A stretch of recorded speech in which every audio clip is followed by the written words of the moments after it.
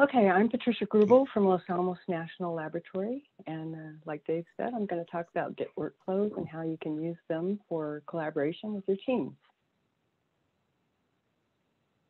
And first, we're going to talk a little bit about version control with Git, and then I'll go on to the main mechanisms for collaboration, which include branches, pull requests, and forks.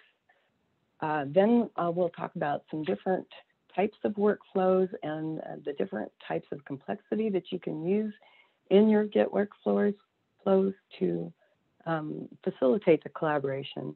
And we'll show some examples of some current CSE projects and how they are using Git workflows successfully to collaborate. And finally, what I want you to do is think about what you want to use for your type, what type of complexity will work for you, what the goals are for your project, or even in your personal work, whether you're a student and you're trying to collaborate with other students and your advisor. Also, if you're on a small team or a large team, you can think about these different types of workflows and what's important for you. So the goal are that development teams would like to use version control to collaborate productively while still making sure that their code is correct. And we'll show you some ways that you can do this with the Git workflows. So first we'll have a brief explanation. Did I go backwards? I did. Okay. So the first workflow is a very basic workflow. The process is a way of collaborating by having a remote repo where each developer can have their own local copy and work on that there, and yet share their work with this remote repo to other collaborators. There are some problems with this very basic type of workflow. Because everybody is working directly on master. And then, so you have to think about, what if you have a lot of team members? What if you have one team member that likes to do a lot of work and doesn't push it into the remote until a long time has gone by, and then the divergence from what is in there is very great. There are other ways to make this better for your team. And these mechanisms are the things that will help do that. There are branches that enables people to work on separate issues and features in the same repo, but in a different space, so they can have, you can have distributed work and parallel work. It also gives you a way to fix your particular workflow in the type that works for your project. The second mechanism are pull requests. This enables code review and testing before a merge goes into a main branch. And then there are forks. Forks give outside contributors that don't have write access to your repo a way to get a copy of the repo and work on it, and then maybe suggest changes in the original repo through that mechanism. And this also maintains the control for the original repo with the team that manages it. So first we'll talk about branches. This gives you a means of doing independent work, and while you're protecting your master branch, you're working in a different branch, as you can see in this feature A here. It organizes new features as a sequence of work. You can have many commits before you actually go into the master branch. These branches are usually combined and merged into the master branch. But the development and testing go on in the branch before it's merged into master. And that's when the integration of the code takes place. Here's an example of a kind of a rather messy idea. And if you think about, multiply this quite a bit, you could have a complexity that you really don't want that is confusing. So what you need are workflow policies. You can see here, these branches weren't named for anything, but you could tell what it is by just looking at them. What is stuff? Who knows? And A and B may be defined somewhere else, but they're not clearly defined right here, which is what you want. You want some policies that help you. It doesn't, and you don't want things to become so complex that it's just hard to use. Only use complexity where you need it. Make sure you have some policies about naming. Link this to your issue tracking system. If you're working on a new feature, make the name something that describes that feature. And then make some policies about where your branches start and end. It's usually not a good policy to have branches starting from another branch and then going into a different branch like this example shows. So the feature branches extend your centralized workflow. You can see that here we have an example where this is what's in the main repo. Bob pulled it at this commit B. These represent the commits. And Bob pulled his and started working on it, issue 151. So now he's named this for a good name. Alice is adding a solver, and we just have this A here because we don't have the name of it, but we'll say this is a good name here. And so she's working on that branch, and they can work on these two things in parallel. So this is what's the copy in Alice's repo, and that's Bob's local repo. So Alice integrates first, and now you can see that her repo looks like now has one branch. She's gotten rid of her branch, and then she pushes it to master, and so those are identical. In the meantime, Bob decides that he should pull from the remote, and he finds Alice's changes, and he has a conflict here. And this shows that you can work and then pull the main repo back to yours. But Bob needs to do something about this conflict. So what he does is he rebases, and then these two different representations of his commits will be there. E prime is, and he'll have to do some type of, since he had a conflict, he'll have to do some type of fix for that. And he can now work, Alice can actually work with him on his branch, and then they can fix these so that they have a correct version that will test properly, and they can merge that into master.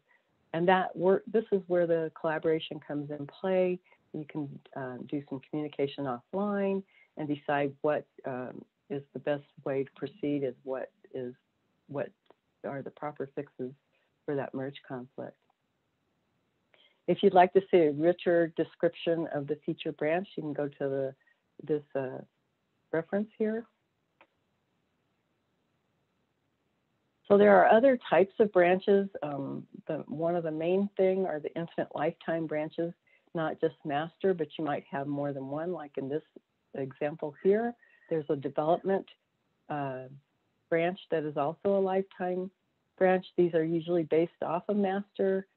They will exist in all these copies of the repository, and they provide different environments. You may have things like production and pre-production lifetime branches. And you can see the policies for this particular, it looks like the policies here are that all the feature branches are based off of master. Commits go into development first, and then at some point, the commits are then pushed into master. And a lot of times testing will go on before things are merged into either of these lifetime branches. So the next mechanism is pull request. This gives the team a means of testing and reviewing feature branches and issue branches before they are merged into the master branch. It also tells others that you have changes that you want to go into the master branch. You can have discussions over these commits, and these discussions can even end up with extra commits that would go into the branch before they are tested and reviewed and merged into the master. With a pull request, you can request a particular reviewer. If you know someone has an expertise in either the domain or maybe in the way you produce this code and you want them to really check it. Maybe you've modified someone's, you know that someone has made this code and you modify it, you want them to look at it, make sure it didn't, that they agree with it. And then you can set policies for the merge, such as how many reviewers, how many approvals are needed, and what the test criteria are. The last mechanism I'll go through are GitHub forks. A fork is a copy of the repository inside another GitHub account. And this is a means to be able to collaborate with people outside of your team that don't have write access, and so they can fork your project and they can work there. They can also suggest, do pull requests to suggest changes to the original repository. There's some things you have to think about. If you fork a public repository, the fork will also be public. It gives you the advantage of you can give access, write access to a fork to maybe someone that doesn't have write access to the original repository. And you can't fork a fork. And it doesn't copy any of the issues or the pull requests from the original repository. You need to use branches within the fork. Don't modify master, that you can get into a problem with the divergence there. And if you were going to do a pull request, that's not going to work well. So these pull requests, with a pull request in a fork, you can suggest changes to the upstream repository, and the managers of that team can decide whether or not that can go into the main and original repository. So people working in a fork, those branches don't go into the upstream repository, so it keeps it clean. So the managers of that upstream repository don't have to worry about all the things that are going on in these, and have pollution of many branches in the original repository. So now what I want to do is go through some of the different models so that we can think about how to collaborate. These are some original and commonly known workflows, and then we'll get into some examples with the scientific teams. So here's Git flow. It's designed for software that has official releases, and you can see it looks kind of complex. They use Git extensions to enforce their policies, and it has different branches that are, there's rules where they're based off. They have feature branches that are all based off this develop lifetime branch. They have the main master branch where you can see they have the tags for releases. And then they have release branches, which may be time. They know that they're going to try to have releases every quarter or whatever their schedule is. And then these feature branches, they work off develop and go back and develop before they go into the feature branches. And then those, at some point, there's a decision what goes into the actual master.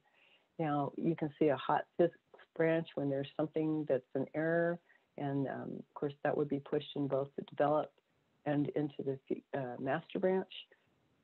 This brings up some questions. How do you keep the develop and the master branch synchronized? And what do you do about merge conflicts when they occur? How are they resolved? Where should they be pushed into? So, you may not want to use something as complex as this, but this is a good design for software that has official releases and a release schedule. So GitHub Flow was published as a viable alternate to Git Flow. It's a lot simpler workflow, but it depends on, it uses continuous deployment. and continuous integration so that it doesn't have to have the same kind of complexity that Git Flow did. There's no structured release schedule, and so all commits in master are deployable. All the feature branches are based off of master, and what they would like to see is that you push your local repository constantly, open pull requests early so that you can have a dialogue, and these pull requests can be changed or people can suggest other commits to them before they go into master. And of course, in almost all of these Git workflows, you would merge into a lifetime branch such as master after pull request review and testing. Then GitLab Flow was published as another alternative to the two previous workflows. It has a semi-structured release schedule, but it simplifies the difficulties in synchronizing the infinite lifetime branches. And what the main idea is that there's the master branch is considered the staging area, and then the code flows into pre-production and production infinite lifetime branches. So this allows releases downstream. The fixes are made upstream, merged into master, and then cherry-picked into the release branches.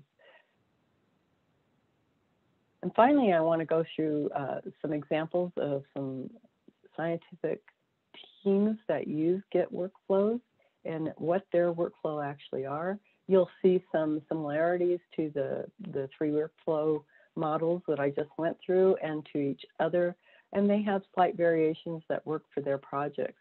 You can look through as we're going through these, you might want to look back at them. I have references for them, and then you can decide what works well for your team or your project. This is the Trilinos workflow. Trilinos is a project that has a community of developers. They focus on creating algorithms. There's a collection of reusable scientific software libraries.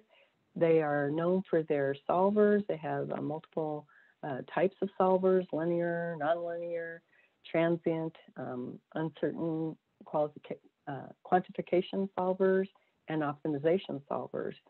And they work with two lifetime branches, their master and develop branch, and all the features start and end with develop.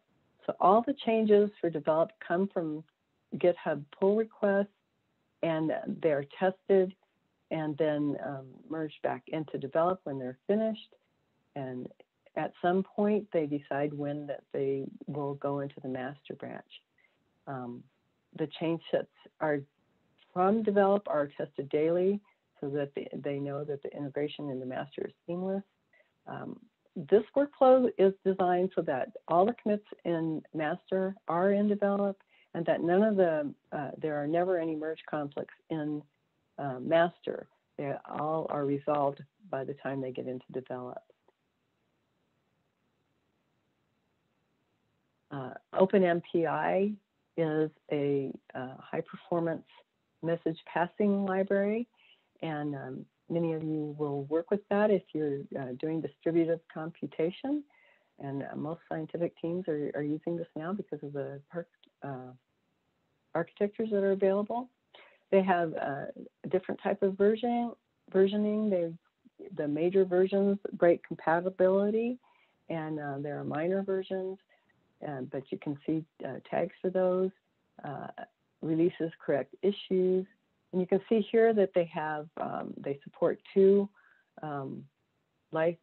releases, the latest one and the previous one, and then there may be an upcoming release, so you'll have branches for each of those, and then of course the master branch. And all so this workflow supports the two most recent releases. All issues are addressed for each branch that they're applicable to, and then all PRs, of course, again, are reviewed, and they have a policy that they have to be reviewed by at least one core developer. We have developers work on master, and their testing includes continuous integration testing, which will be explained further on in the tutorial. On all PRs, for any branch, they use Jenkins with a limited set of compilers, hardware, and tests. And then they have nightly testing on all branches, which have a more complex set of compilers, hardware, and tests. And then they do some more additional comprehensive testing for the release candidates.